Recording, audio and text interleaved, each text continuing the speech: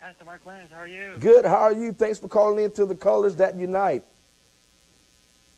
Thanks. I saw the African American church that endorsed Trump, and I loved everyone there, and I really appreciate what you do. I have a question, and Okay. I think you might want to give the facts on this.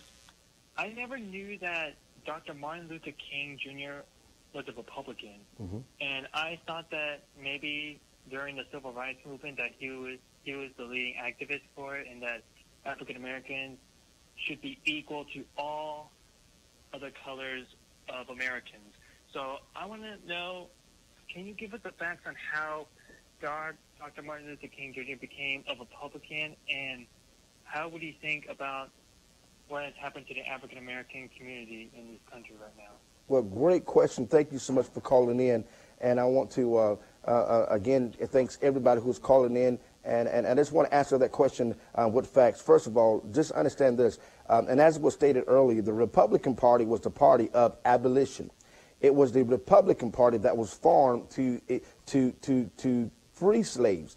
It was out of the center of the circumference of the Republican Party. Their main platform was freeing slaves. And so it was out of that time that the Republican Party has always been known up until the Civil Rights Movement as the party for the freemen, the party of the black families, the party of the black communities. It was the Democrats who, out of the Democrats is the Ku Klux Klan. Out of the Democrats were the Black Hands and the other hate groups at the time that terrorized black families, lynched black families.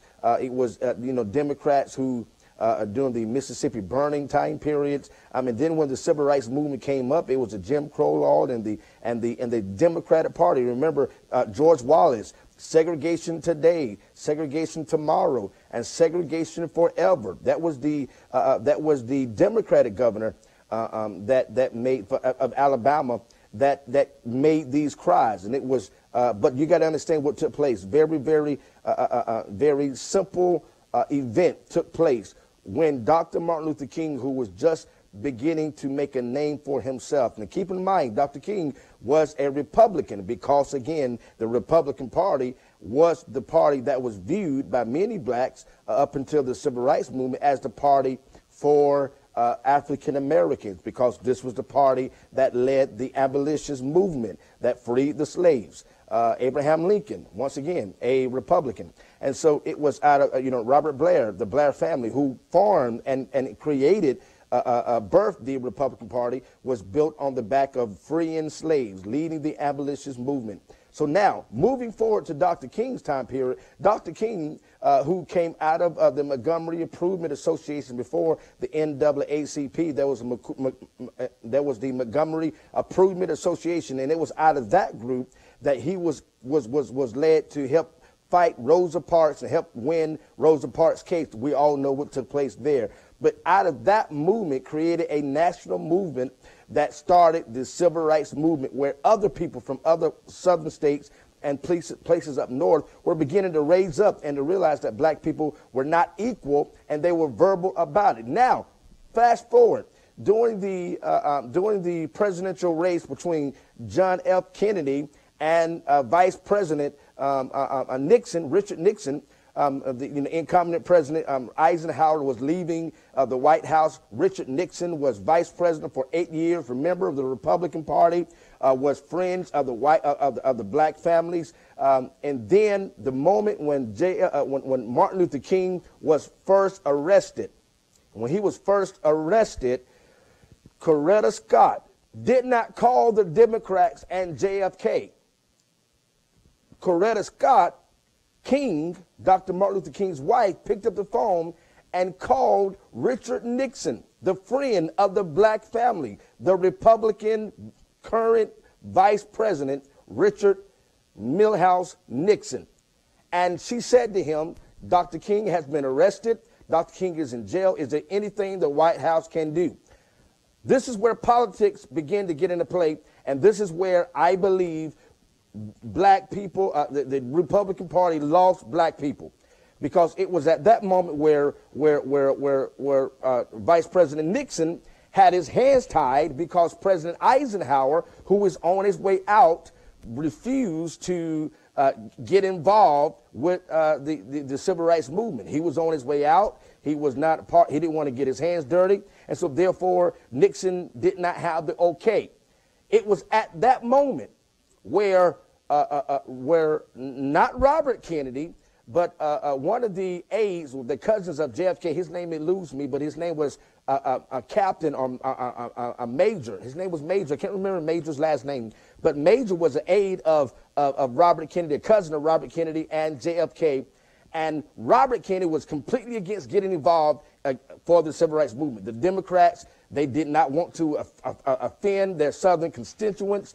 JFK did not want to get involved with the civil rights movement. But Major understood that there was a moment that they could take to their advantage, because they understood if they can get the power of the black vote behind them, then JFK would have a real chance of winning the White House. When Robert Kennedy, remember, who was completely against getting involved in the civil rights movement, left out the room, Major was able to talk to JFK privately and convince him to pick up the phone and call Coretta Scott King as a sign of a good gesture to work on getting him out of jail. Once that took place and the power of JFK calling the magistrate, that is what freed Martin Luther King from the jail cell. Now, once he was freed, Dr. King, who never met with JFK, never met with Robert Kennedy, never met with anyone a part of the Democratic Party, had rumored that JFK,